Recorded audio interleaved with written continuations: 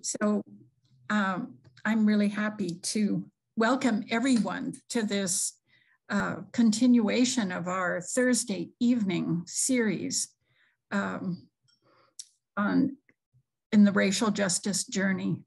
This fall, all of our events are devoted to history, and tonight, once again, and in a very special way this time, we are going to hear about the history of our very own Lincoln as it relates to the relations between African Americans and people of European descent in the 18th century. I just want to say, in addition to thanking Don Hafner for accepting our invitation, I want to thank the Lincoln Historical Society for partnering with First Parish in Lincoln to sponsor this event.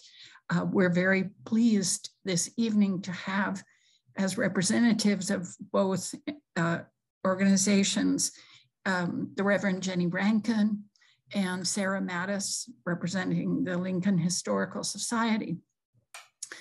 Gus Brown is going to introduce Don Hafner. You won't hear from me until Q&A. So we're imagining the following structure. Gus will introduce Don, and then he will speak for half an hour, little more than half an hour, perhaps, as he wishes, no fixed limit. Then we'll have as much Q&A as we like until about 8:45, at which point we have asked Sarah Mattis and Jenny Rankin to offer some closing thoughts in response to the picture that Don is going to present to us of the history of our town and region. So that is what you can expect. And we will again need some help with the Q&A, so you can put questions in the chat, you can raise your hand. Joan Kimball and I, and Ben, I'm sure, will be helping us look out for people who have questions. We'll do our very best to get everyone who has a question the opportunity to ask it of Don or to contribute to the conversation. But we thank you all for being here, and I'm going to pass the baton, as it were, to Gus, who's going to tell us a little bit about Don. Okay, thank you, Mary. It's my genuine pleasure this evening to introduce formally our speaker, Don Hafner. Don is a retired professor of political science at Boston College, where he taught courses in international politics, American foreign policy, and national security and arms control policy. Don has also served as Associate Director of BC's Center for Human Rights and International Justice. And when he retired from BC in 2014, Dean was Vice Provost for Undergraduate Academic Affairs. Don grew up in Grand Rapids, Michigan, and his undergraduate degree is from Kalamazoo College. He earned his PhD at the University of Chicago, and while a young professor still, Don served as an advisor with the United States delegation in Geneva, negotiating limits with the Soviet Union on strategic nuclear weapons. So Don's connections to Lincoln are many and longstanding, having joined the Lincoln Minutemen in 1986, serving twice as their captain. Don is also a very active and greatly appreciated board member of the Lincoln Historical Society. Demonstrating his love for Lincoln's history, Don has written many articles for Lincoln publications, and he continues to be an active author on things Lincoln. Two of his recent books are a biography of William Smith, captain of the Lincoln Minuteman in 1775, and most recently, Tales of the Battle Road, April 19th, 1775. In addition, Don is a member of the Guild of Historical Interpreters. He is a historian's historian, and he is also one of the nicest people you will ever want to meet. Don, we are so glad that you're speaking with us this evening. Thank you very much for being here. Thank you, Gus, for that very generous introduction. And my apologies to any in the audience who are, in fact, academic historians. I am not. I'm poaching on your field. I'm sorry, but there it is. My thanks to the First Parish for this invitation to share some of Lincoln's history this evening. In the next 25 minutes or so, I'd like to cover 3 topics and then finish with a question of what we might learn from all of this history for our own times. First of all, what I'd like to do is to sketch the size and the character of the Black community in 18th century Lincoln. This will be the statistical part, if you will. And then secondly, I'd like to explore what it was like to be Black in Lincoln, and to do that through stories of Lincoln's Black residents. Ray Shepard set a very powerful example in his presentation last time of the power of stories of individual lives and telling us something about what it was like to be at that time. But I also have to note, as Reverend Jenny Rankin remarked in her sermon last Sunday, this is not easy history. These are not necessarily happy stories, but I think they are very illuminating stories. And then third, I'd like to consider the role played by Lincoln's first church in the lives of the town's Black residents in the 18th century. I'm admittedly going to be moving briskly here, but that will give us a lot more time to explore afterwards the portions of this history which interest you in particular. Let me apologize in advance. Despite all the rain the other day, my autumn allergies sometimes take the best of my voice, so I hope that I will still be understandable even if I begin to get a little raspy. First, a note on terminology that I will be using. In 18th century Massachusetts, the term for African Americans was Negro, and the term for mixed race residents with African heritage was mulatto. Both of those groups were treated essentially the same way socially and legally in the 18th century. And I will use the broader term Black to include both groups. So that just as background for what you're going to be hearing. So first, let me tackle, what do we know about the size and the character of the Black community in 18th century Lincoln? Regrettably, the quick answer is not much. We often lack even the basic information on births, on marriages, and on deaths of the Black community. Black residents in the 18th century in Lincoln were either enslaved or they were poor. And neither group was very likely to go to the town clerk and register the important events in their lives, particularly if there was a fee involved in doing so. And let me give you an example of who gets lost precisely because of those limitations. There was a Black woman named Cumbo who was enslaved in the household of the Reverend William Lawrence, Lincoln's first church in the 18th century. Cumbo was inherited as property by Reverend Lawrence's wife when Reverend Lawrence's wife's parents died. Beyond that, we know virtually nothing of Cumbo, not her age, not her origins, not her parents, not whether she ever had any children, nothing. Just 20 words in Reverend Lawrence's bold handwriting and a slip of paper that he kept, recording Cumbo's death in 1778. To put it differently, we learn about Cumbo's life, the totality of it, only when she left it.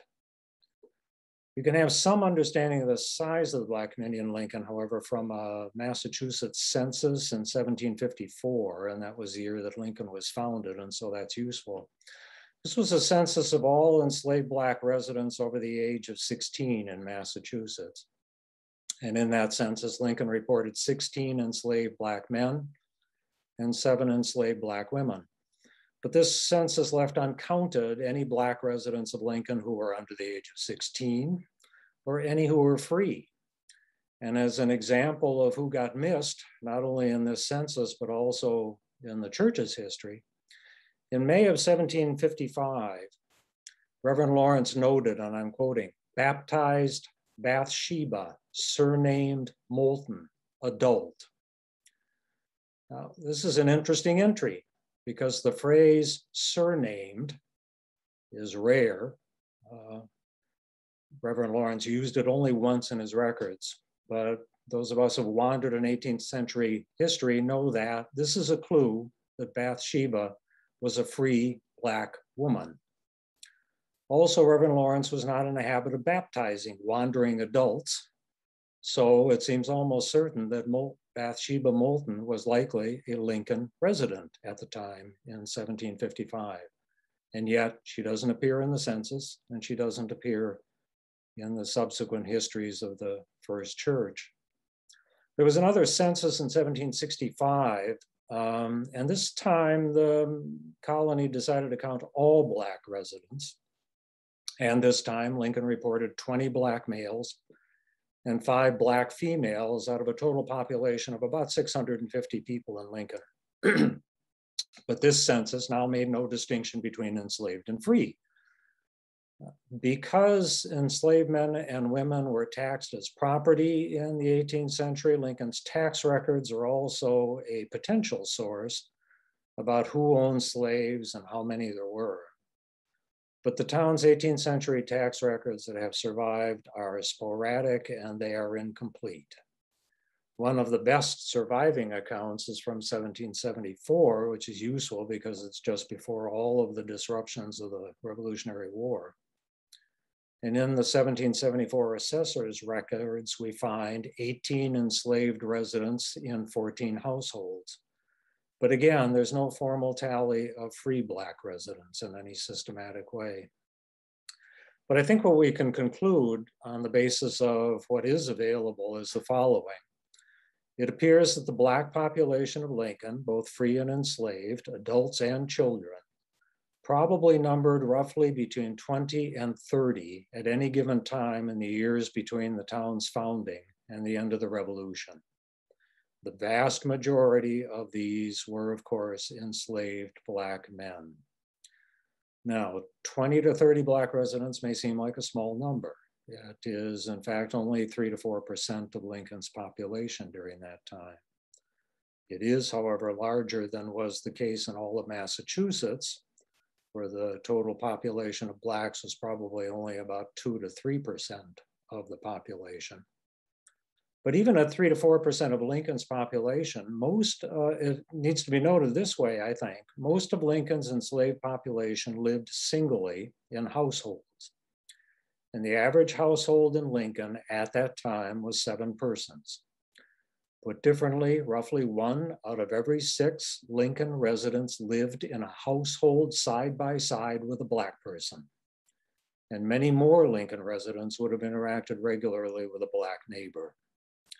Moreover, even though the free Black population was very small, to my mind, it ought to have posed a moral challenge to all the residents of Lincoln. Why were some of these Blacks free while others were enslaved? What was the moral justification for the difference between the two? So let me turn now to the question of who were the slave owners in Lincoln. And here I am indebted to the fabulous research work that was done by Jack McLean. In 18th century New England, it was expected that men of social status would own slaves. Generally, social status in turn came with a connection to an impressive family background or with wealth, with a college education, with military rank, or a profession such as doctor, lawyer, or clergyman. Social status in Lincoln, however, may have been slightly different. And here I'm relying upon the assessor's records in 1774, which tell me about both the wealth of the households as well as where the slave owners were.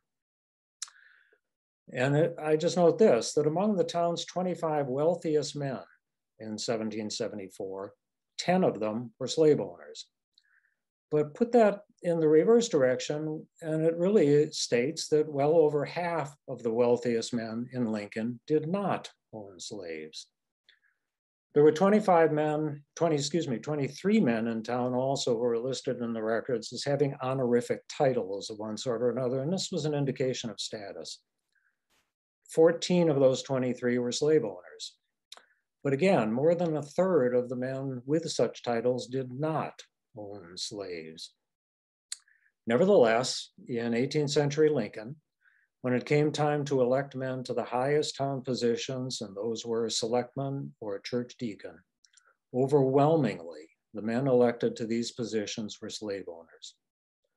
Just to put that more specifically, each year, the town elected 5 selectmen.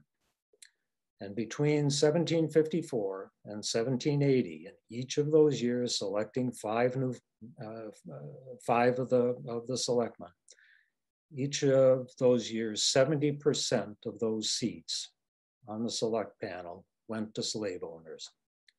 And a similar percentage was also the case for church deacons.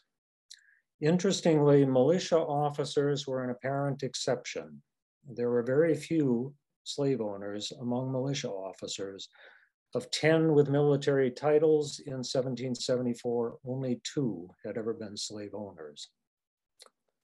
In sum, if Lincoln's white residents had any qualms about slavery during the 18th century, it apparently had very little influence upon who they chose as their leaders and who they granted social status deference to.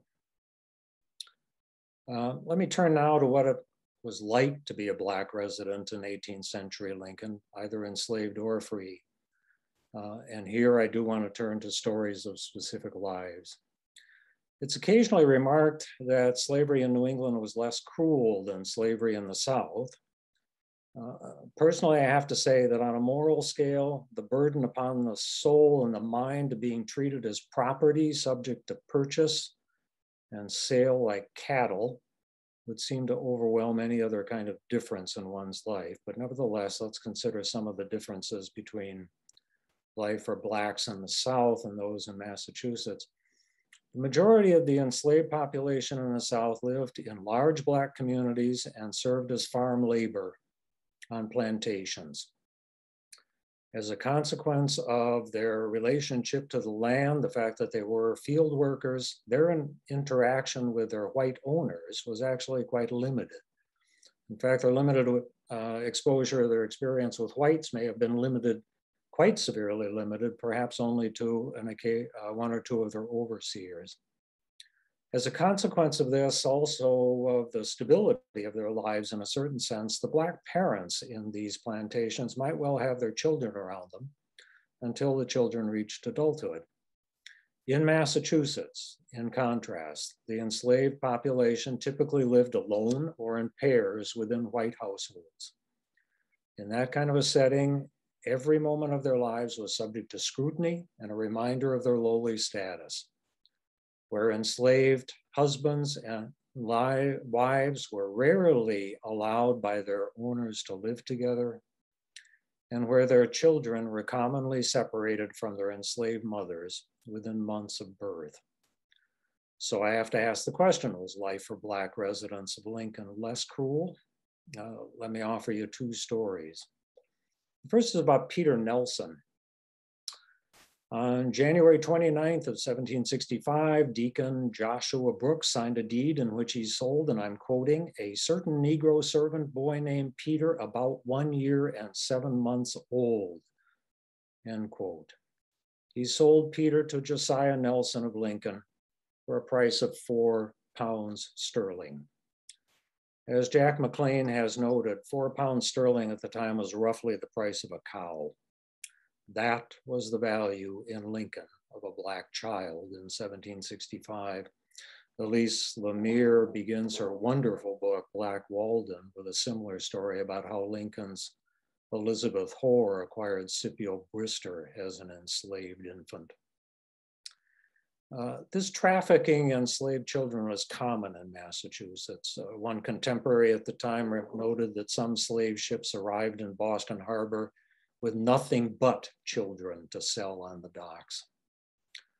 On the one hand, children were favored as household slaves because they could be trained to their owner's preferences. On the other hand, if an enslaved woman bore a child, her owner might have no interest in raising yet another slave in a small household, just another mouth to feed. And the sale of young Peter by Deacon Joshua Brooks to Josiah Nelson illustrates both of these points. Deacon Brooks had a male slave named Jupiter. In 1756, Jupiter was allowed to marry Peg, who was an enslaved woman in Lexington owned by William Reed. However, despite their marriage, Jupiter and Peg were never allowed by their owners to live together. When Peg nevertheless became pregnant and gave birth to Peter, her child by Massachusetts law belonged to Peg's owner, William Reed. But William Reed had no wish to keep the child, so he turned him over to Deacon Joshua Brooks. Deacon Brooks also had no interest in keeping Peter. Josiah Nelson and his wife Elizabeth, on the other hand, had been married for 14 years and they were childless. So, for the price of a cow, they bought young Peter, a toddler, barely old enough to walk. You and I can probably imagine the agony of Peter's parents. Peter would be raised in Lincoln, where Jupiter and Peg perhaps might see him occasionally, on Sundays, for instance. But these Black parents and their children would never live together as a family. We're also bound to wonder what kind of a relationship was now formed between childless Elizabeth Nelson and young Peter. Was Peter being raised as Elizabeth's surrogate child, or was Peter being raised as property? The answer apparently was that Peter remained property in Josiah Nelson's eyes. Josiah let Peter join the army when the revolution began. And during the war, some of Peter's wages were paid by IOUs that were put into Josiah Nelson's hands. When Peter returned to Lincoln after his military service, he probably intended to use the money to buy land. Land was, after all, one of the very few ways in which Blacks could store up wealth and pass it along to their children. But Josiah refused to give him the money. So far as Josiah was concerned, Peter was still property, and the fruits of Peter's labor belonged to Josiah. Josiah was still holding the money when Peter died 12 years later, and it took Peter's sister years of legal action to finally pry the money loose from Josiah Nelson's hands. So that was an enslaved life. What about the lives of Lincoln's free Black families? Did they fare any better? So let me turn to a second story. And this one is about Mary Oliver. Mary Oliver was born in 1742, 1742 in the part of Concord that became Lincoln. She was, in short, a legal resident of Lincoln from her birth. Mary is identified in various records as a free mulatto woman. Mary's parents were Peter and Margaret Oliver. I've not been able to trace their origins. What I do know is that because Mary was freeborn, we know that her mother at least was free. And it is possible that her mother was also white, though I'm uncertain of that. When Mary reached an appropriate age for marriage, she confronted a problem. Although Black males outnumbered although Black males outnumbered Black females in Lincoln and also in the surrounding towns, most Black males were enslaved. Enslaved Black males, it happens, actually favored freeborn wives because it guaranteed then that their children would be free. But enslaved Black men could support a family only if their owners allowed them to earn income of their own, and that was not guaranteed. Despite these obstacles, Mary Oliver gave her heart to Jack Thayer, an enslaved man in the town of Stoneham, and they were married by a justice of the peace in Concord in 1761, and Mary went to live near Jack in Stoneham. And that's when the trouble began. Mary was already several months pregnant when Stoneham selectmen decided to send her back to Lincoln, because in that way, Stoneham could avoid any responsibility for her support. Lincoln then got a judge's order sending Mary back to Stoneham, and thus began a 4-year battle between Stoneham and Lincoln over where Mary Oliver would be allowed to live. Stoneham finally prevailed in court, and Lincoln was forced to accept Mary Oliver.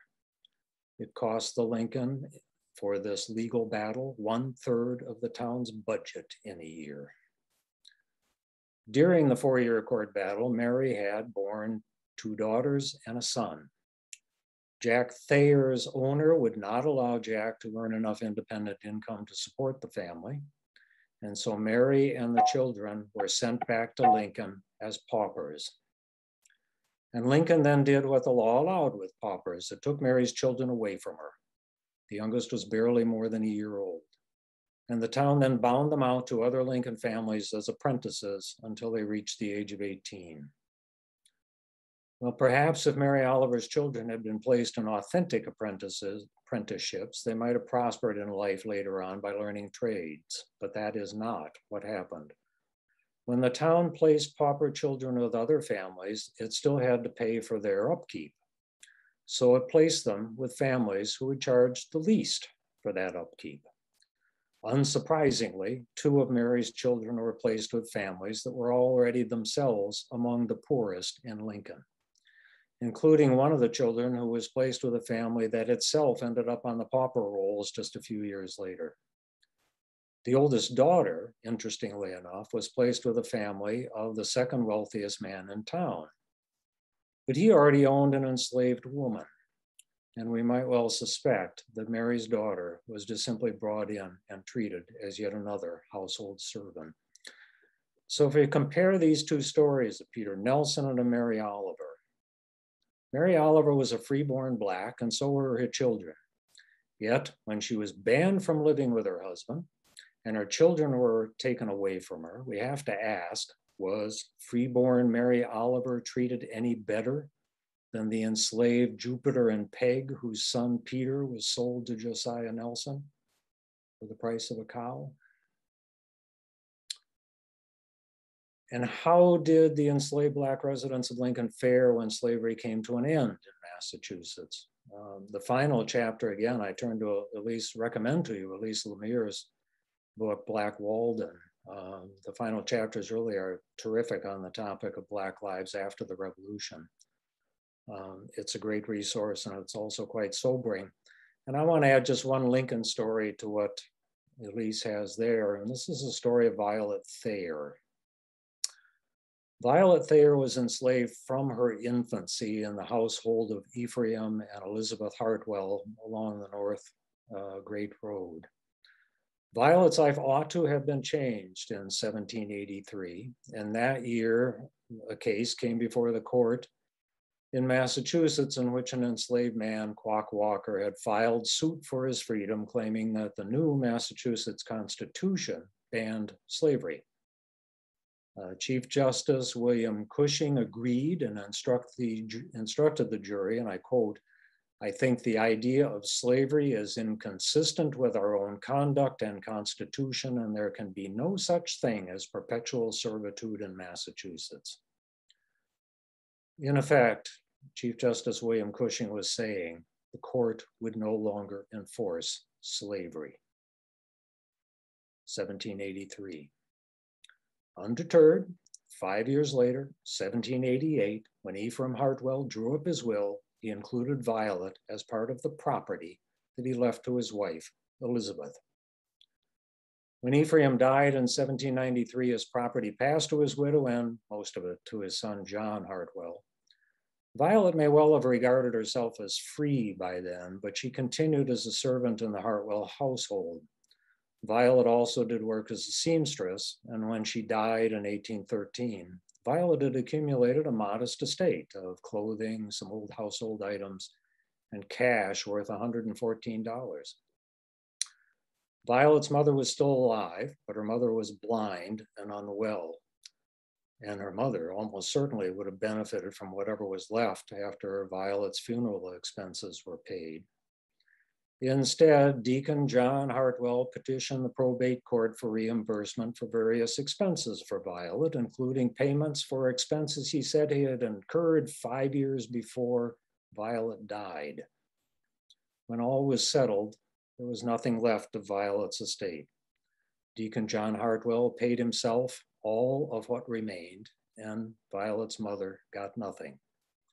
Deacon John Hartwell, whose total property was valued at more than $4,000, took the last $82 of Violet's estate.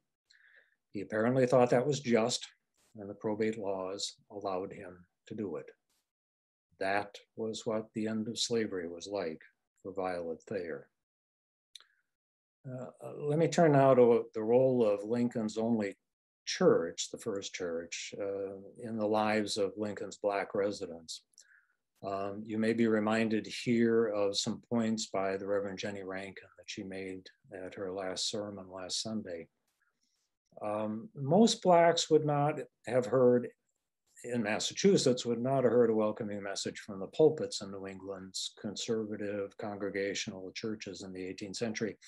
And I'm reminded of an episode, for example, in the town of Deerfield, where the Reverend Jonathan Ashley gathered the town's enslaved together on a cold January evening in 1749 for a tedious sermon that had a preamble, 5 main headings and 27 subheadings.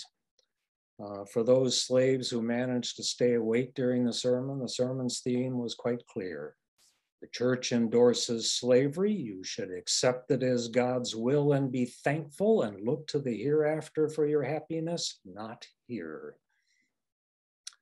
Lincoln's own first church may have been more welcoming in that. Granted, when the church was formed in 1747, at least 8 of the 25 original signers of the church covenant were slaveholders. Their first minister, as their first minister, the church founder selected Reverend William Lawrence. He was 25 years old, still a bachelor, had a Master of Divinity degree from Harvard. Reverend Lawrence was an old light, theologically conservative, and he was selected precisely because it was believed he would hew to church tradition. Reverend Lawrence, during his long career in Lincoln, delivered more than 1,600 sermons. But copies of only 6 of those sermons survive, so we can't know whether he ever delivered a sermon in defense of slavery, as the Reverend Ashley did in Deerfield. However, Reverend Lawrence kept a record of the biblical passages that he used as the basis of his sermons throughout his career. And I've reviewed those lists, and none of the passages for his sermons were among those that were favored by apologists for slavery. So I doubt he ever delivered such a sermon. It appears to me, at least, that Reverend Lawrence was no apologist for slavery, and I also think that history may also do him an injustice in labeling him as a slave owner. I can also note that during Reverend Lawrence's ministry, 32 years, he baptized 19 Black children and adults, and that included 11 enslaved Blacks. He married 3 Black enslaved couples, 6 Black residents owned the covenant, and 1 Black woman named Kate was received into full communion, which meant that she would share, quite literally and physically, share the communion cup with her white co-parishioners. We can't make a great deal of these numbers. After all, church attendance was compulsory in the 18th century. And it was slave owners, actually, who decided whether the children of their slaves would be baptized. Still, it is notable that at least a few Blacks of their own choice got married in the church, owned the covenant, and one at least sought full communion in the first church under Reverend Lawrence's leadership. Nevertheless, I think one has to say it is a hard fact. The deacons of the church and those who were granted pride of place in the front pews of the church were Lincoln's slave owners.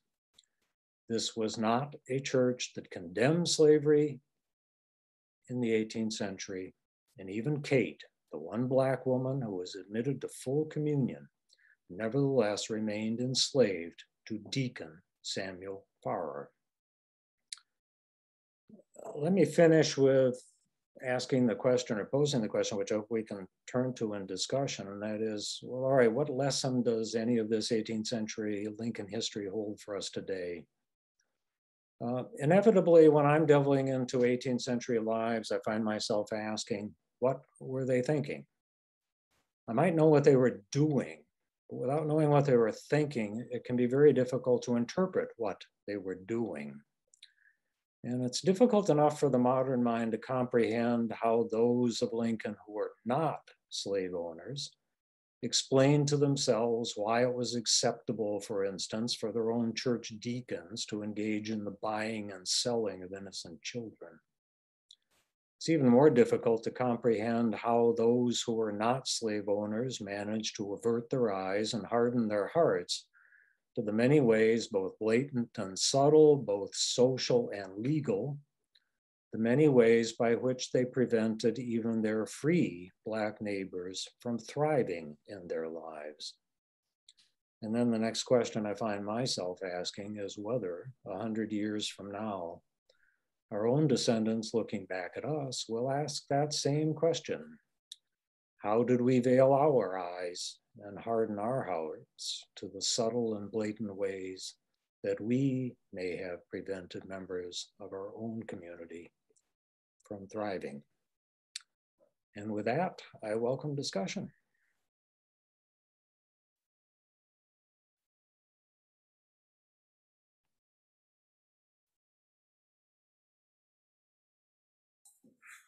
So I have muted everyone. So if you would like to ask a question of Don, you'll have to unmute yourself. And I trust that you know how to do that. So thank you. Yes, thank you. Thank you so much, Don. That was gripping. And I know that many people are going to have questions to ask you. I'm just trying to get the gallery up here. Yes. And I hope people will let their faces be seen, and then also put your hands up or use the little hand. Don, can I ask a question while we're getting, while people are getting positioned to bring their questions? How did attacks on the ownership of human beings work in the 18th century? How was it calculated? How was it collected? What? It was in the town of Lincoln. It was essentially collected by the constables, and the amount of the tax, the colony set a province tax, but the town itself set its own budget and also set its own tax. You go to the tax records, essentially you'll find long columns in the assessor's sheets. Starts with slaves, and it goes to oxen, horses, cows, etc. There was a value placed on each one of them, and that value is tallied up. I've tried, Mary, to go backwards at least to the extent that I can, and it's not very easy to do, to find out specifically how much slaves in Lincoln were taxed at any given point. I'm working on that. I hope to have some indication of the value, but at the moment, I'm not really sure what it is. I mean, I found myself thinking that it was something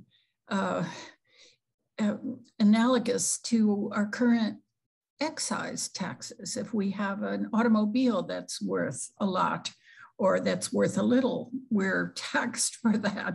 I mean, otherwise we have property tax, but this is sort of in the case of servants who are owned, who are in bondage. I mean, it is kind of a luxury item for the residents of. In instances in which a man's property went to probate, there would be an assessment to the value of the property, and the assessors at that point would put a label on what they judged to be the value of a particular slave.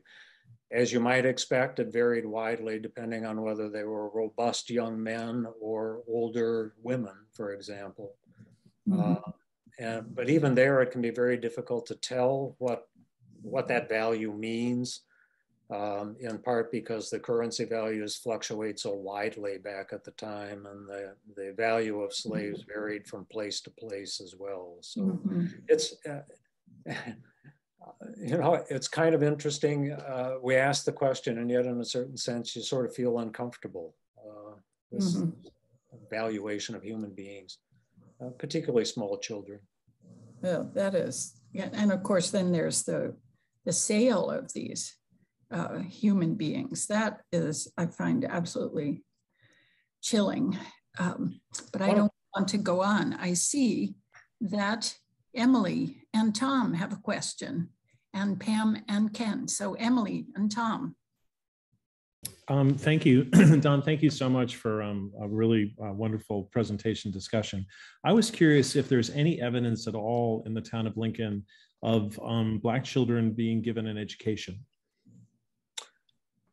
I can't know for sure, but it's interesting that when the town selectmen put Mary Oliver's children out to other families to raise, they didn't specify that they were being put into indentured servitude. They specified that they were being put into apprenticeships. This didn't make a whole lot of sense because these were girls, so they weren't going to learn a trade. But the laws of Massachusetts were very strict with respect to apprenticeships to avoid children generally from being exploited. And among the stipulations was that the master who was taking on the apprentice had to provide the apprentice with an education and had to allow the apprentice free time to attend school. Even at that, Lincoln was fairly vigorous in having schooling for girls during the summertime, but only during the summertime. And the general practice was certainly to teach girls how to read, but not necessarily how to write. Now, did in fact the families that had these children send them off to school? That we do not know. At least I don't know it yet, Tom. Thank you very much. Pam and Ken. Thanks, Mary. Hi, Don. I really appreciate this odd thing here. Really appreciate your talk, and wondered if it's not too bold, if I could ask you to share a little bit about your motivation. You know, we're all on this journey of discovery of Lincoln's past and trying to claim, acknowledge, repair, and build a future. So I'm very curious if you would be willing to share how you come to this journey yourself, and motivations. Couple of them, I think, Pam. During much of my career as a college professor, one of my particular passions was to work with first-generation students, because I was such myself. And as you can imagine, particularly in the last couple of decades, the majority of first-generation students were students of color. So that, you know, I've always had an interest in that. When I was doing writing about William Smith's, the biography for William Smith, one of the Black residents of Lincoln was, of course, Cato, who was William Smith's slave. And tracing that backward, I found, you know, hadn't anticipated it, but William Smith's father was the minister in Weymouth, Massachusetts, and William Smith's slave Cato, his father bought Cato at the age of 10 off the docks in Boston, and seemed to be quite proud of himself because he had actually gotten a bargain. He'd talked the seller of the slave down by about 10 pounds. So Cato joined the other slaves in Reverend Smith's household. So Abigail Adams, who was, after all, William Smith's sister, Abigail Adams grew up in a household that had slaves in it. When William got married, Reverend Smith just simply transferred Cato to William. William and Cato probably had spent no more than a couple of days together because William had been off at school when Cato was in the house. There was just something about that that made me damn mad. And I thought, there are lives here in Lincoln that were of importance, and nobody's heard their stories, and they need a voice, and that's what I'm trying to do. Thank you, Don. Really appreciate that.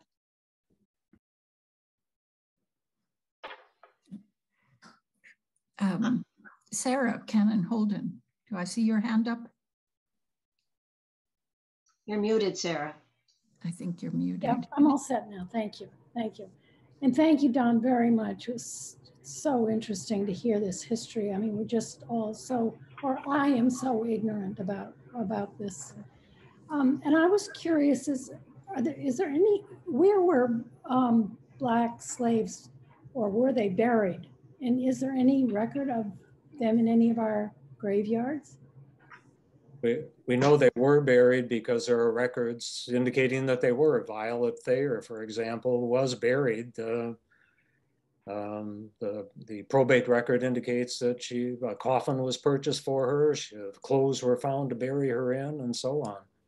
There's only one former enslaved person who we know for certain where that person was buried, and that's Scipio Brister, because there's a headstone there for him. Where is that? As for the rest of them, if people know where they are buried, I certainly would like to know it, but I don't. There's no record. And is that the person you mentioned buried in Lincoln? He is buried in Lincoln. Where? But I would note this. Well, he's buried out in the old burial ground that's out along Lexington Road, the so-called Second Precinct burial ground. But I would note this. The Lincoln Minutemen hold a ceremony out there every year to honor both patriots that are buried there, including Scipio Brister, because he served during the war, and also the British soldiers that are buried out there. Yeah. When the British soldiers were buried out there, they were not buried in what was the proper portion of the old burial ground. Because, of course, you wouldn't bury your enemy in the same area where you buried your heroes and your town fathers and etc.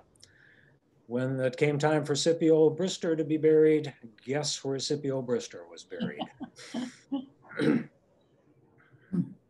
Yeah, well. Where? He was buried alongside the British soldiers. The British, yeah, exactly. I wonder what the British soldiers are thinking about. That's interesting. And what is the last name, Brister or Brewster? Brister, B-R-I-S-T-E-R. Okay, thank you. Elise, am I remembering that was a version of Bristol, which was a town after which some slaves were named? Yes, absolutely. That was a very popular name for enslaved men, and it is a version of Bristol, and it was a way of the enslaver to show his cosmopolitanism. Mm. Mm. I might mention, one of the challenges in trying to trace these lives is, as you can well imagine, if you've not only been given a name, not your choice, but you've been given a name, and then if you changed owners, or even if the owner changed his mind, he could give you another name entirely. By the time you finally got your freedom, one of the first things you might want to shed was those damn names. And it makes it very difficult, therefore, to try and trace some of these people. I'll give you another example. Jack Thayer, who was the legal husband of Mary Oliver. Well, Jack Thayer wanted to serve in the military. There was a way in which he, like Peter Nelson, could earn some money and possibly then be able to support his family, buy some land, have a better life. His owner refused to allow Jack to do that. And so Jack did a very sensible thing. He ran away. Well, once he ran away, he was not going to be Jack Thayer any longer. Mm-hmm. And so where did Jack Thayer go and where did Mary Oliver go? I'll keep tracing them, but I know it's going to be awfully hard to find them. But good for them. Yeah. I'll say. Barbara had her hand up. Barbara Slater. Yes. Yeah. Oh, goodness, thank you so much. This has just been absolutely fascinating, and I knew nothing about the slavery during that period. But I had a question about Peter's sister. You said it took her 4 years to get the money that had been due Peter, but she got it. And that was an intriguing tidbit. And I wondered if you had more on the circumstances under which she was able to do that and how it all happened.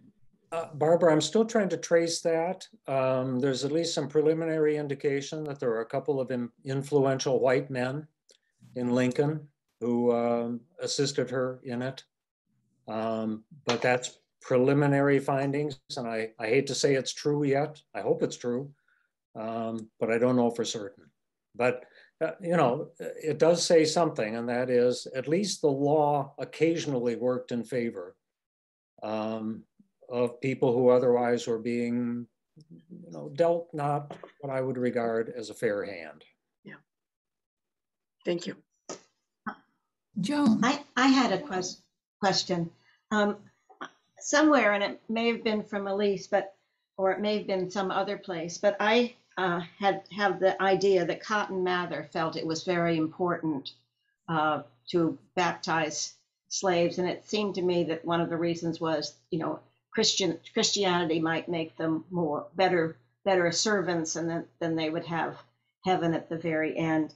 And do we have any knowledge of how many slave children were baptized in our church and later sold?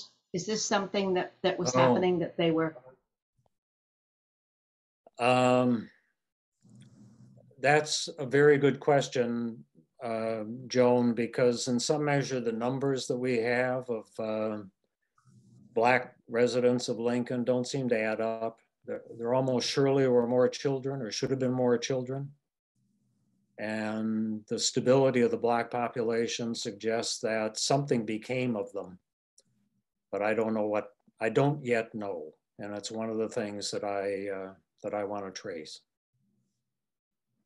Thank you. And this has been a wonderful talk. Thank you so much. And it's evident that there's a great deal of interest, because there have been 74 people here today, which is really a great tribute. It's very nice. 74 screens, which means there are many more people. I'm looking for hands, and if you aren't being recognized and want to, just say something and we'll find you. And we can't find you if your screen is black. That's true. Janet Boynton here. I was curious, Mr. Hafner, if in all of your research, you had any statistics about abolitionists in Lincoln, and how were they interacting with the slave owners at the time? My wife laughs because I frequently remark I can only do 1 century at a time. And I don't know that much about the abolitionists in Lincoln. There is a curious episode that occurred in 1755. It's noted in Reverend Styron's history of the first church.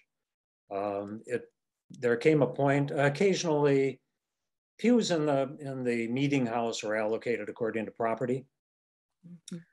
And that meant from time to time that it was necessary to reseat the pews in the meeting house. And in 1755, that was done. But the vote to do that included a phrase that it would be done on the basis of men's property, excluding slaves. Now, I can't believe that really made all that much difference in who got the front pews. Yes. But it may suggest something about a kind of seething animosity running in the town at the time, that you may still end up with a pew in the front, but I'll be damned if I'm going to let you have it because you own human beings. Yes. But I'm not sure. You know, one of the problems that one has with looking at town meeting records, for example, is that they record the decisions, but not necessarily the reasoning and the arguments. Yeah. And so we're left to try and piece things together. But I'm on the trail, and I hope to be able to learn more about that. It's possible it happened in other towns, and there may be better histories that tell us something about what's going on. Thank you. Oh, Sherry Haydock. Hi, this has been a great talk. You mentioned that in the South, many of the slaves worked as field hands. I was interested in knowing what the role of slaves were in agriculture in Lincoln, or what their duties were, and how were they different from what the slaves in the South were asked to do. Sherry, I'm not entirely certain, but I can infer that they were generally men and single men in households. And when I look at the land holdings of at least some of the slave owners, they're not terribly impressive land holdings. These look like the head of household worked the fields himself, and that the slaves also helped in working the fields. That's the best I can do right at the moment in inferring what was the case. The men who had titles, you know, Dr. Charles Russell, for example, titles generally indicated a profession, which meant that these were men who prided themselves on the fact that they did not work the fields.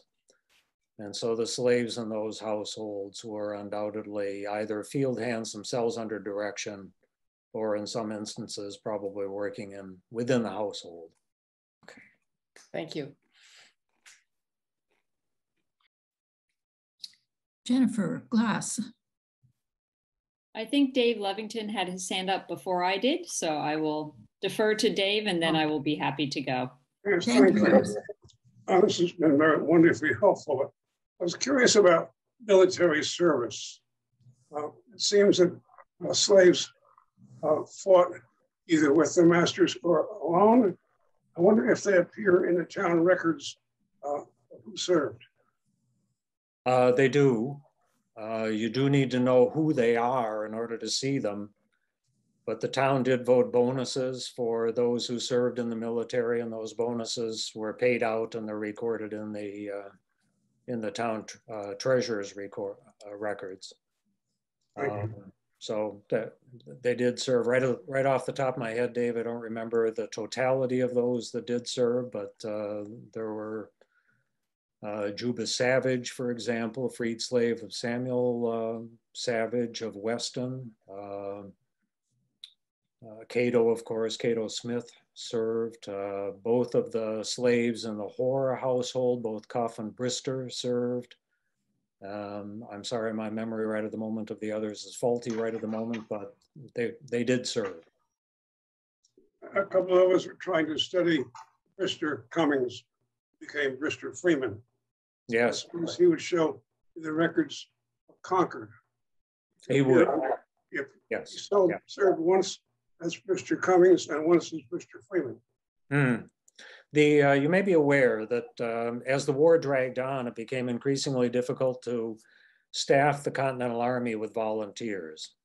And so a draft system was devised in which if the town's quota, which was based on its population, happened to be, let's say, that it had to produce 12 men, then the total male population above the age of 16 was divided into 12 classes. And each one of those classes had to come up either with one among themselves who would volunteer to serve, or they had to hire somebody else to do so. And this was a great opportunity for Blacks to serve because in many instances, for example, if it turned out that their owner happened to be in the class, the owner might be interested in having the slaves serve instead of himself.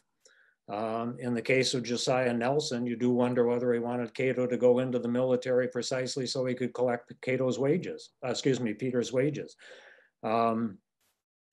So this was an opportunity for Blacks to serve, and the percentage of Blacks then rose constantly steadily during the war, much to the notice of our British and Hessian and opponents and our French allies, who were astonished at the percentage, as they saw it anyway, of Black faces armed to the teeth and in the army of the American colonies.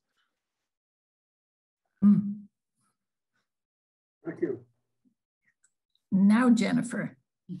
Thank you. And thank you, Don, for turning your anger into constructive research and bringing it to us and teaching us. I have a question, actually, I guess for all of us that doesn't need an answer tonight, but I hope will become perhaps a community conversation about how do we make this history visible? And I'm hearing some names that are connected to our institutions in town. And I'm thinking about how we might take this history and possibly think about how we name things or how we honor people or how we raise awareness in addition to listening to such fine talks as we've listened to this evening. So no answer expected, but I think it's something for us all to think about in the coming years as we wrestle with these hard truths and figure out how to acknowledge the history in a more public way. So thank you. Oh, thank you. I agree. Again, part of my motivation in trying to track this down is the stories of these people, just so that we know more about it, more about them and more about their role in Lincoln's own history. Sarah Mattis has a question. Yes, thank you, Don. I'm hoping that you might also illuminate us a bit more on the role of one of the largest landholders and owners of enslaved people who lived down the road, in essence, from the Hartwells and all, and who has a rather interesting, horrifying history with regard to enslaved people. And in his case in particular, and I'm referring to Chambers Russell, who secured Lincoln's independence from Concord and other towns to become its own community. You spoke to the fact that, given your research, that the owners of one or two people were not necessarily relying on them to farm the land, but to assist in it. But could you please discuss a little bit about Chambers Russell and his enslaved people and the role and his role as a slave owner and somebody in politics? He was certainly the largest slaveholder in Lincoln.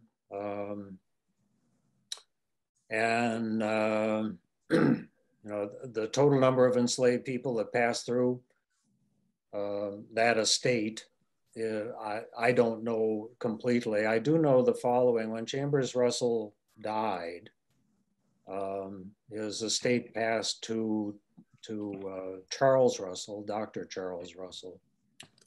And when Dr. Charles Russell took the hint of a musket bullet through his coach to decide that maybe being in Lincoln in around 1775 was not altogether healthy for him, he fled into Boston and then from there to Antigua.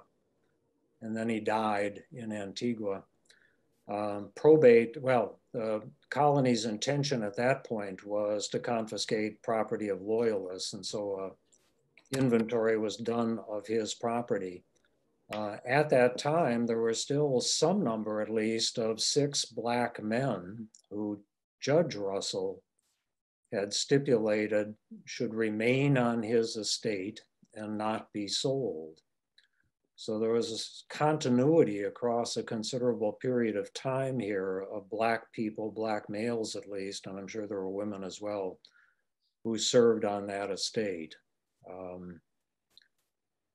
Again, the records are incomplete, but I'm hoping that I'll be able to dig out a good deal more about them. But I'm not sure that answers your question, Sarah, but it clearly was interesting that this was the man who served both Judge Russell, as you note, in helping found the town, and then Charles Russell served as the moderator of the town for many, many years until he was finally booted out on the brink of the revolution. So clearly the most distinguished family in town. And I would ask if you could illuminate a little bit more, flesh out that story of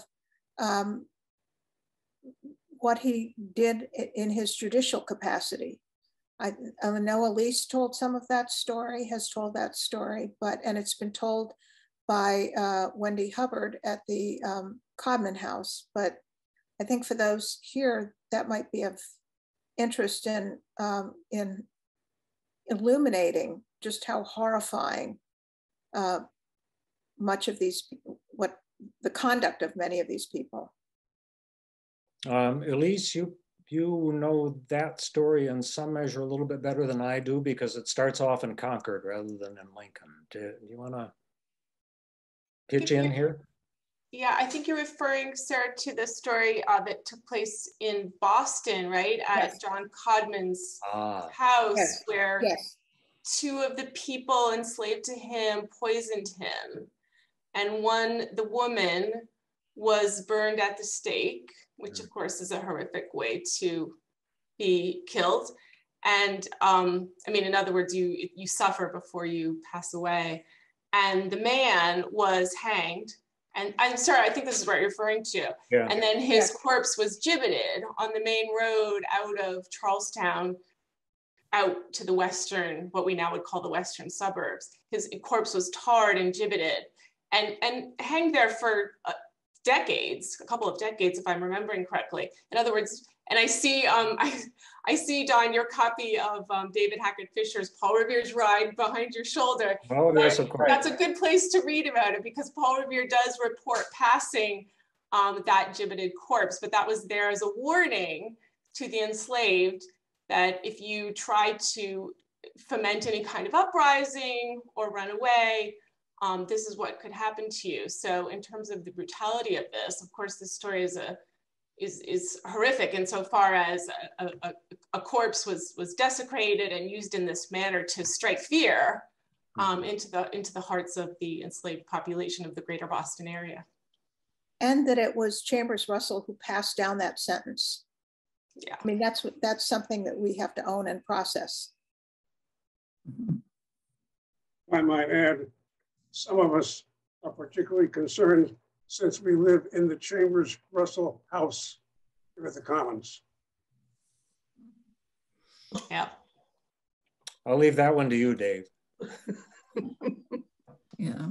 Nobody's asked me about what I said about my quick comment about how history may have done Reverend Lawrence an injustice and regarding him as a slave owner. Anybody want to take up on that? Yes, we would Shall like I save that for later? No, tell us more. I was hoping you would. Yeah, and I'm not trying to be an apologist for Reverend Lawrence, but at least let me put some facts before you and let an objective world decide. As I noted to you, the slave, Cumbo, came into his household because his wife had been given Cumbo when her mother died. Her mother was the wife of Edward Flint. And it was Edward Flint who originally purchased Cumbo. We don't know well, as I noted to you, we don't know very much about Cumbo at all. Her name, though, is African. And that may suggest that she was brought to Boston and secured and was purchased when she was somewhat older rather than a child, but that's not entirely certain. In any case, Cumbo was in the household when Reverend Lawrence's wife was growing up. And so when Reverend Lawrence's wife, when her mother, Love Flint, died and gave her daughter Cumbo, in a certain sense, there probably was a sentimental attachment between the two, between Reverend Lawrence's wife and Cumbo. It's also worth noting that Cumbo died 6 years later. I don't know whether that was a death as a result of disease or something, or because we know nothing about her age. It's possible that Cumbo, by the time she came into the Lawrence household, was actually quite old and possibly also sick in one way or another. Now, so you might look at that and say, well, Reverend Lawrence was just simply showing compassion. He was taking in somebody who had no place else to go and making certain that she was supported in a proper fashion. You and I might ask, though, well, okay, fine, but Lincoln slave owners understood how important freedom was to slaves, because what was the last thing they did? They granted freedom to their slaves. I mean, obviously they understood this. So why didn't Reverend Lawrence just simply let Cumbo be free? even if she continued to live in his household. Is it worth knowing that Massachusetts had a law which said that if you emancipate a slave, you must post a bond of 50 pounds sterling with the town? And that was, the ostensible purpose was, if that freed slave then becomes poor and has to be supported by the town, at least the town then can draw upon that bond in order to support them. The real reason for it was, by making the bond so high, it was intended really to discourage people from having slaves. This was something that was originally adopted at the beginning of the 18th century, when there was a real interest in keeping Massachusetts white. And this was at least one method that was thought that might accomplish that. So 50 pounds sterling is what it would have cost Reverend Lawrence to post that bond. Reverend Lawrence's salary from the town was 62 pounds sterling. So turning Cumbo loose would have cost Reverend Lawrence almost the equivalent of a year's salary. I don't know what Reverend Lawrence's view was about the justifications of slavery, but I don't know, but it also may be pertinent to note that through most of his career, despite being the kind of person and in the social strata where it would have been expected that he had a slave, virtually all clergymen in Massachusetts did have a slave. During that long period, Reverend Lawrence did not acquire a slave. So I just leave that for your own judgment. Don, is there information available, and I may have missed this in other writings like Elise's, is there information about enslaved people purchasing their freedom in this area? That it hasn't entered the stories that you have told. I'm not aware of any yet, Mary, in Lincoln. There certainly are stories of slaves, of free people, free Blacks purchasing spouses out of slavery. But I'm not aware of, there were 2 married couples in free married, well, half of them at least, Salem, Middlesex, married to Violet, and William Phyllis married to Mary. I haven't been able to determine the status yet of their spouses at the time those marriages took place, so I don't know whether those were instances in which they purchased their spouses out of slavery. But Elise, are you familiar with either of them? Or Ray, do you know? Okay. This is Ray. I don't know. Yeah. Mary, I hope soon that I will have all of this written up, and we'll all be able to have it at our fingertips. But it's a lot of digging. I'm thoroughly enjoying it. Not least, I love puzzles, but it's also very rewarding to find out about who these people were and what their lives were like. So I'm working on it. Diana has a question. Oh, sorry. Oh, sorry, Elise. You go first, and then I'll ask. Hey, Diana, do you want to go first? Oh, thank you. Thank you very much for interesting and stimulating talk. And it's good for all of us to be reminded that slavery was not just a Southern phenomenon. And I was curious when you referred earlier to town meeting laws, town meeting conversation and records here in town.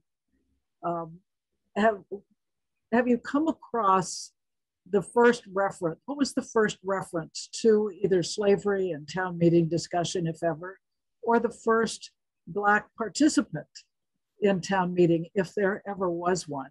Is there any record at all of Blacks being involved either as part of the conversation or as the topic in Lincoln town meeting records? There certainly was discussion, well, a couple of things. Lincoln made real efforts whenever there were transient populations, period, passing through Lincoln. Made efforts to do what was referred to back then as warning out, posting a legal notice that they were supposed to leave the town. And some of those fairly early on referred to those who are being asked to leave either having with them a Black child or being themselves Black. I mentioned, for example, Bathsheba Moulton, surnamed Moulton. She apparently was a transient and was subsequently warned out of Weston when she went there from Lincoln. So those mentions do come up in the official records. You wouldn't have been able to participate in town meeting as a Black person, I don't think, any time in the 18th century. And so in that sense, Diana, I don't know when it might have become possible, but it was not then. I'll also note to you, it's often remarked, I hear it from time to time, oh, Massachusetts outlawed slavery in 1783. Sometimes people say it was 1781. That was the first of the court cases, but not the final. That wasn't when Chief Justice Cushing made his statement. Massachusetts technically never outlawed slavery. It just simply died. It became clear, to some at least, as a result of Justice Cushing's remark that if they challenged their slavery or just simply went away, no one would be able to enforce a slave contract. But when did people hear of it? You know, how long did it take? Evidently, Ephraim Hartwell never heard of it 5 years later because he decided to give Violet away as property. I think the last case I'm aware of was sometime in 1813 when a woman tried to give away her household servant as a slave to her progeny. So the word got around late. It's also remarked from time to time that, well, if you go to the first federal census in 1790, there are no slaves in Massachusetts. Well, Jeremy Belknap tells the story that the reason why that was the case was that the people who were doing the census were told, make it clear to people that maybe they shouldn't mention that they have slaves. So in short, the census data was cooked to make it appear that there were no people still in bondage or apparent bondage in Massachusetts. So again, reasons why Blacks would not be popping up in town meeting and participating. I could be wrong, Diana. I've got to check on the Free Blacks to find out whether there may have been some exceptions, but I don't think there were. Elise, you were. First of all, Don, thank you so much for this wonderfully informative talk, and also just for your incredible sensitivity to the hardships that the enslaved population of Lincoln endured. So I was struck by the fact that two of the couples who married, who you described, married people in other towns. And I was wondering, like, how did people meet each other? And clearly people seem to have been searching for spouses or prospective romantic partners of perhaps of their own race or their own experience. Yeah. I was wondering, well, how could you figure out the kinds of events, and does this mean there was a Black community that was maybe county-wide, or says something about the resilience of the community insofar as they're able to foster social events and meet prospective romantic partners? I was thinking maybe you could compare or look at white intra-racial marriages in Lincoln and notice how often people married someone from within the same town. I mean, I know Abigail, the woman who marries John Cummings, of course, she marries, you know, she's in Lincoln, he's in Concord, but a lot of people in Lincoln married other white people in Lincoln. So I thought maybe that would be a way to get at it, but I'm really intrigued by this question of, you know, are they meeting each other at the marketplace somewhere in Boston, or how are people meeting each other such that these marriages are taking place between towns? It's a wonderful question, Elise, and particularly when Mary Oliver from Lincoln married Jack Thayer from Stoneham. That's a considerable distance. That's 4 hours in a wagon. And, you know, it's not a casual afternoon. But it actually, in some measure, makes me giggle because you see things like that and you know, there was a rich Black community going on in Lincoln and elsewhere in the 18th century. And in the main, we know nothing about it, except that occasionally we see the events that mark it. And so I'm hoping more and more of that will become evident as I look deeper and deeper into this. But meeting in church certainly was something that was feasible. Jupiter and Peg, for instance, undoubtedly met in the Lexington church because church attendance was obligatory. But there must have been a vast social network of Black people that brought them into contact with each other. And likely also not under the scrutiny of their owners, so that there was a certain freedom involved in it. We know that certainly was true in Boston, but there the proximity is so easy. A little bit more out into the hinterland, it must have been more of a challenge. But damn it all, Mary Oliver figured it out somehow. And Emily have a question. Just to add to it, not only did she figure it out, but she managed to figure it out and get pregnant in the process, so. Don, I apologize for asking 2 questions this evening, but I can't resist the temptation. I'm doing the math in my head, which means I'm probably off. My question is grounded in how much of Lincoln's wealth is on the back of enslaved people. And by my rough count, I'm guessing that from the numbers you shared earlier, as much as 10% of the men over 16 working in the fields were probably enslaved people.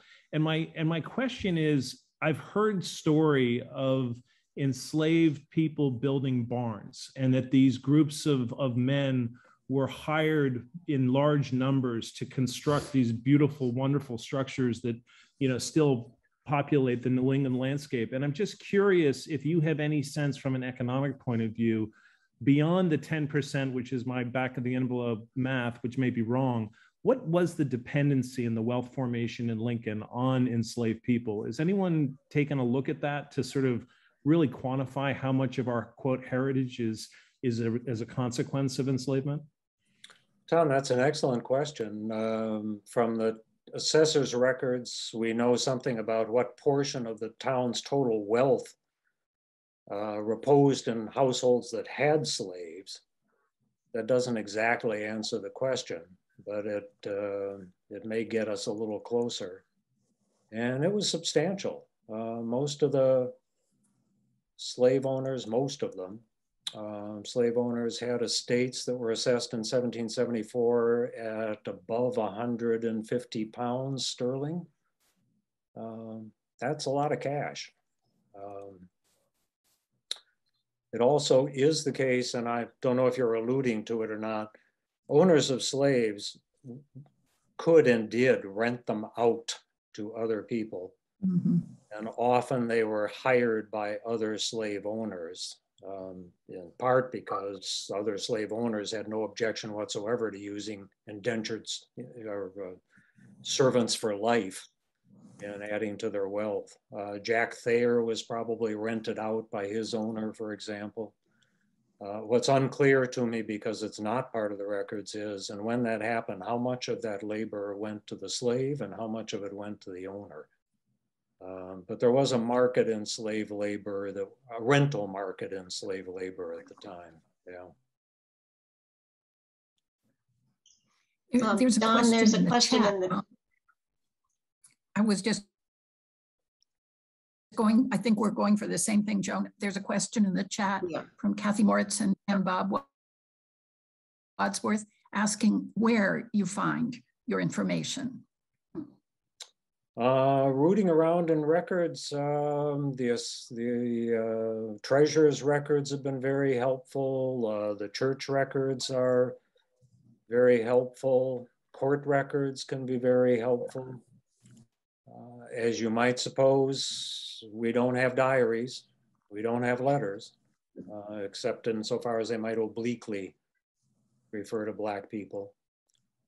So it's a real scramble. It's very difficult. And as I say, sometimes my wife has to put up with me, because every now and again I will spot something and it'll suddenly make sense to me.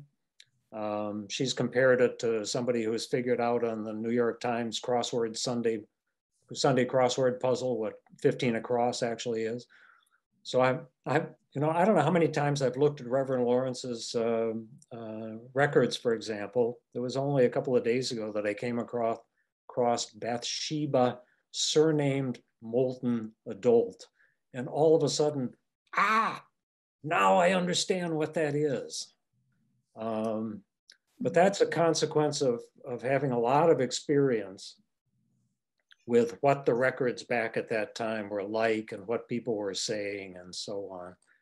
There are moments when I feel like I actually probably could wander around if time travel were possible, could wander the roads of Lincoln and greet people. As in, oh, Samuel Hartwell, well, what about that son you've never acknowledged? Talk to me about him. Pam and Ken, do you have another question?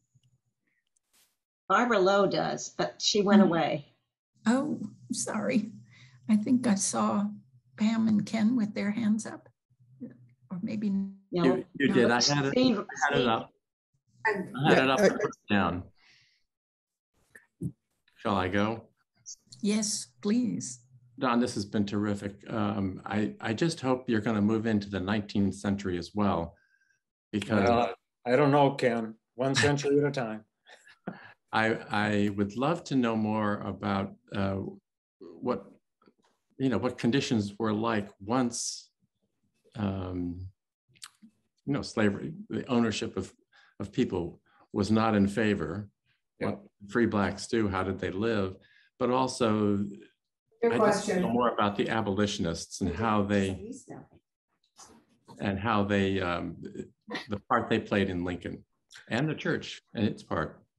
Yeah, and I, first off, I would send you to Elise's book, Black Walden, because she has wonderful chapters about how Blacks who gained their freedom immediately around Lincoln managed to live their lives and the different lives they faced. Yeah, there's another book by Joanne Pope Malish called Disowning Slavery, which is extremely good, but with a caveat, it is academic history. And although it's quite readable and very interesting, it can be, it will do this to you. It will make you damn mad. Mm-hmm. The ways in which, less Massachusetts, but certainly Rhode Island and Connecticut, dragged their feet in putting an end to slavery is just exceedingly difficult to understand, except by saying they were making money off of other human beings, and that's why they were so reluctant to give up the habit. It sounds like capitalism. Today. Some things don't change. Yeah. So the lows. Steve and Barbara, did you have a question? Yeah, I think we both were curious about this topic, actually, and that is the end of slavery in Lincoln. So I don't know to what degree there's any knowledge about this, but if there is, you could share it with us. And that is, when did slavery end? How did it end in Lincoln? When was the last slave in Lincoln? When was the last Black person living in Lincoln until the modern era? And when slaves left slavehood, I guess, slavery, how did they support themselves? What did they do to find a home, and what were the economics of being an ex-slave like in those days before the 40 mules and 40 acres and a mule at the Civil War? That's the question. Big question. Elise, that question was misdirected. It goes to you. Well, one thing I wanted to mention too, just as another book recommendation, Don, is and I can't think of the author's name, but it's the biography of Phyllis Wheatley, because of course you talked about how children were shipped were stolen from their parents, from their families on the western coast of Africa and showed up on the docks in Boston. Phyllis Wheatley, of course, purchased by the Wheatley family. That's how we have her last name. Her first name is the name of the ship she came on. We have no idea what her parents named her. She was enslaved, of course, wrote as a poet during that time, and then she was given her freedom. I don't like that syntax, but at any rate, it's a wonderful biography to read, and I'll put the author's name in the chat, because she, of course, died impoverished, and she is buried in the Old Granary Cemetery in Boston, but in an unmarked grave. So, I mean, the story of what happens immediately in the post-slavery era, the period of gradual, when slavery sort of goes away gradually, is essentially imposed segregation, enforced poverty, lack of any kind of recognition as citizens. I do try to cover this in the end of Black Walden, but again, I will put in the chat this biography of Phyllis Wheatley, because it does so well talk about, at least in Boston, what happened to her, and it's very illustrative of what other people, certainly we know in Concord and most likely in Lincoln as well, what they dealt with when they were not protected by the people who had enslaved them. Yeah. I'll put it into the chat, I'll look for it. That was part of the reason why I thought the story of Violet Thayer was so enraging, that John Hartwell, who hardly needed the last $82 of Violet Thayer's estate, nevertheless took it rather than passing it along to Violet's mother. I mean, it really is sort of even the way in which the Oliver children were handled. The town's interest was not in helping the poor, and particularly poor Blacks, thrive. Its principal interest was just simply, what's the cheapest we can get by with here?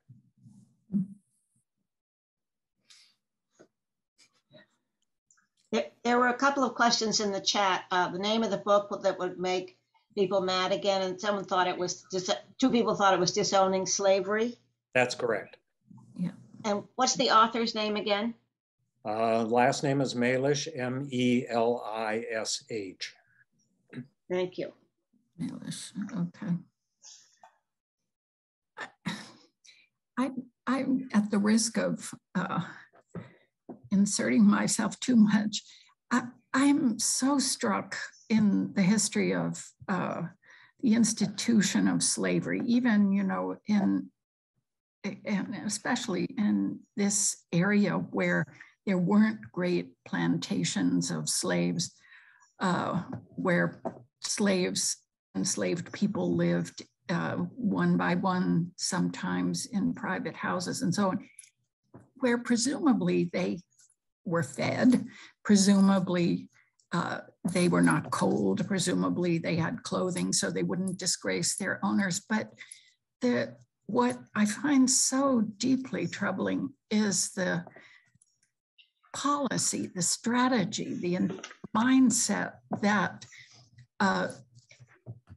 handling the population of African descent, controlling it meant interrupting family structure, interrupting African American family structures, interfering at all cost with the creation of bonds of family and everything else that goes along with that, community, education, accumulation of property, any kind of sense of solidarity. And unfortunately, of course, the policies that we have seen in recent years in this country are not directed only to people of African descent, but this strategy of disrupting family life, of disrupting the bonds of family is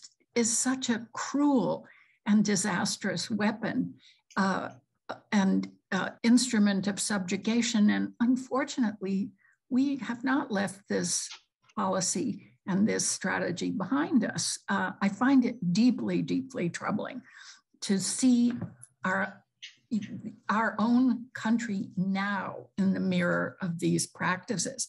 And I would even go farther to say that, for example, the fact that it's extremely difficult for people of modest means to live in our area, this has a disruptive effect on family structures as well, because people are working at a great remove from where they live. Their time with their families is decreased and so on. I just, we think of this as a distant mirror for the 18th century, but it's really entirely too much like us. And I like your question, Don, about what are people going to think of us in a couple hundred years? Could we sit by and let certain things persist? Mm-hmm. I'd also add, Mary, that it's often remarked that one has to be careful not to impose our own sensibilities and values back into history. I don't find that persuasive in this particular case because the arguments against slavery were vigorous and well articulated as early as Samuel Sewall's The Selling of Joseph in 1701. John Adams refused to accept the labor of any person who was enslaved. He wouldn't borrow slaves from his neighbors or hire them. Abigail Adams is very vigorous also about how much she hates slavery. So we're not transporting modern ideas and taking them back there. We're asking a different question, and that is, why the hell didn't you listen back then? So I was very interested in hearing you talk about when the pews were reallocated with wealth. And I remember reading in Charlie Styron's book, and I think it was 1848, which is not your century, but that the first parish joined with all of the, or many of the other congregational churches, if that's what they were called, to not allow anyone to take communion who owned or trafficked in slavery. So there was a slow emergence for that, but I don't know whether this thing that they voted at one of the church meetings was kept. I mean, did this happen? If the most prominent people owned slaves, did you not allow them to take communion? I just don't know. Yeah. But at least the sentiment was beginning. Yeah. Well, I think we would have time for one more question, and then I'm going to call in Sarah Mattis and then the Reverend Jenny Rankin to close this session, or to, perhaps close is the wrong word, to add their thoughts to this session about where we go from here. So does anyone want to ask a final question before we do that? I don't see a hand, so I'm going to go to Sarah Mattis. Well, thank you all for hosting this, and thank you to Don.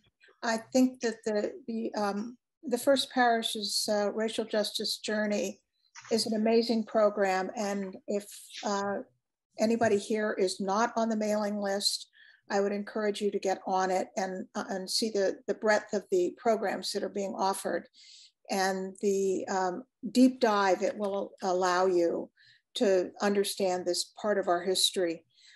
What this brings home to me is just reinforcing the importance of understanding history and digging deep into it, even if it's uncomfortable, unpleasant, and ugly. Perhaps it's more important to us to make that deep dive. And in this case, it's giving voices and giving faces and names to people who otherwise did not have them.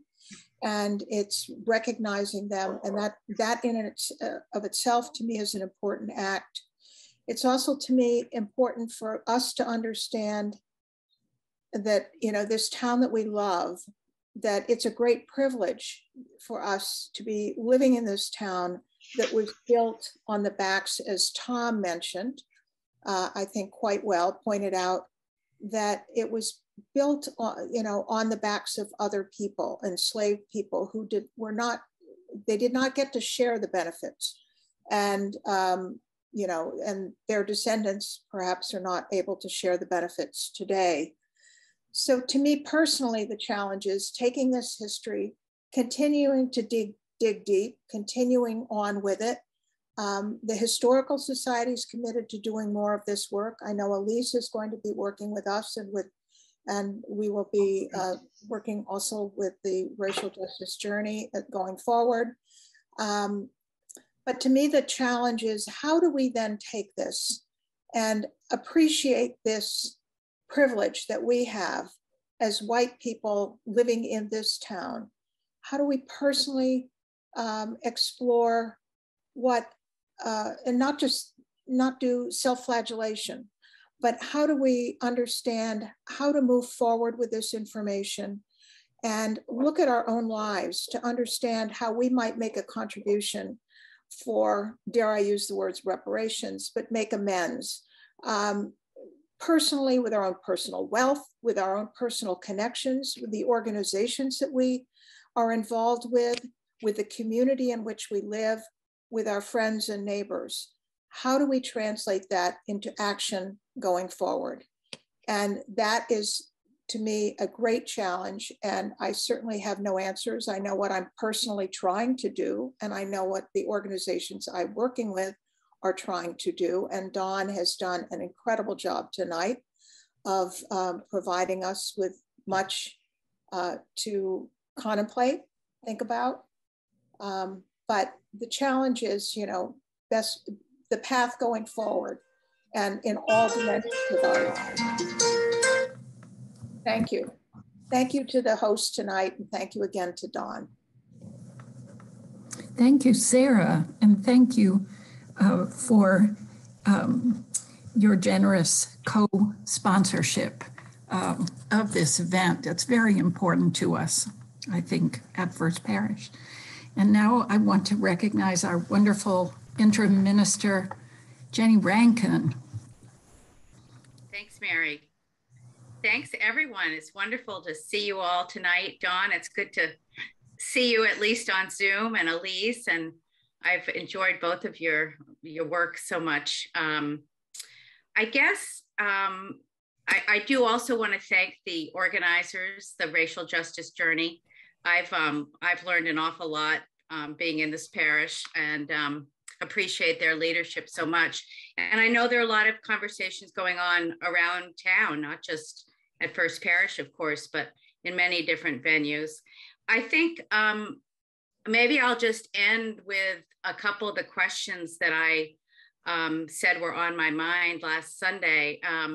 Like many of you, I'm eager for I don't know if it's going to be Dawn or someone else to go to the next chapter of the 19th century, but I'm aware that in Concord, the Anti-Slavery Society was founded in a parishioner's home, Mary Merrick Brooks, in 1837. So I'm wondering if there was an Anti-Slavery Society in Lincoln, or if people from Lincoln traveled to Boston or Concord or other towns to participate. And I'm curious about what was preached at the First Parish in Lincoln pulpit during the 1840s and 50s, just as I was curious about what was preached in the Concord pulpit when I was a minister there.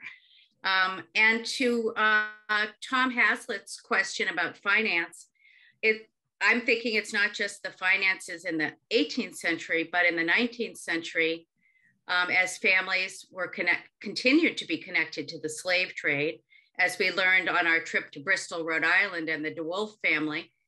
You know, I'm sure some of that money did end up funding some of the Lincoln institutions, including probably the First Parish in Lincoln. So I think there's a financial trail to follow that probably goes well into the 19th century. So that's going to take a lot of digging and research. And so we may need to find a young, great intern to help us with that. But those are some of the things, as I think about the church's connection to slavery.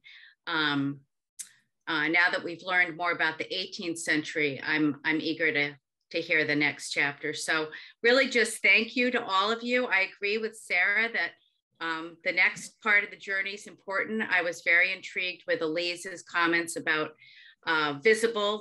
making history visible at her Bemis lecture. I thought that was extremely interesting. And I think probably, I hope, I guess, that we'll be talking more about that at First Parish in Lincoln. Now that we know more about our own history as a church, is there a way we want to make that more visible physically as people walk onto the church grounds? And that's a question clearly not for me, but for the church to discuss. So that's what I've got. And just thank you so much. And I look forward to what's next week. Every Thursday we're here. What's happening next week? Just remind me. So next week, we are streaming a PBS documentary that was aired. It was re-aired recently in the spring from the American Experience series called The Pilgrims. And it's about the prehistory of the 1620 voyage, about the theological underpinnings of the Pilgrims' transatlantic quest for a space of freedom to worship, about their difficulties in the first years of their time in this area, and about their understanding of their relationship with indigenous inhabitants of this region. We are shifting for the month of November to a focus on the interrelated lives, entangled lives, again, of indigenous peoples and peoples of European descent in this area. And then we will be returning to issues involving African-American residents of not only of our area, but of the nation in December. So in November, we'll have this, we're streaming this, we'll be streaming a wonderful talk by Jill Lepore about King Philip's War. And then we'll be streaming another segment of the PBS series, We Shall Remain, about Indigenous peoples. So we'll have a number of streamed video showings and the talk by Jill Lepore to feed our minds. So we hope and then in December, excuse me, Mary. Go ahead, Joan. In December, we'll be looking at Reconstruction, and I hope we will be able to look at what some of the scholars are calling the third Reconstruction, and that will bring us up to today. And then we go to our second module in the winter, and that will be the issues module that's headed by Barbara Slater. And then we will have an action issues that I think that learning this history, James Baldwin, I'm paraphrasing him terribly, but said, we are our history, and if we don't face it, we will not move forward. And I think that this is so important, and I find that I'm learning so much. I just feel so grateful. Thank you for speaking for all of us. And this is really quite a constellation of historical luminaries with Don Hafner, Elise Lemire, Ray Shepard. We are so grateful to have you all and to have Don's lecture and to have this wonderful conversation with so many participants. Thank you, everyone, for being here. Thanks to Ben Wells, our technical guru, without whom none of this could happen. Thank you so much. And we look forward, and do send Joan Kimball your name if you are not on the list to receive the Racial Justice newsletter. Joan is the editor of that newsletter, and she is a champ at getting all kinds of information. If you have missed previous events and want to watch again, for example, last week's talk with Ray or some of the other events, there are links. So we invite you to keep with us. Thanks so much.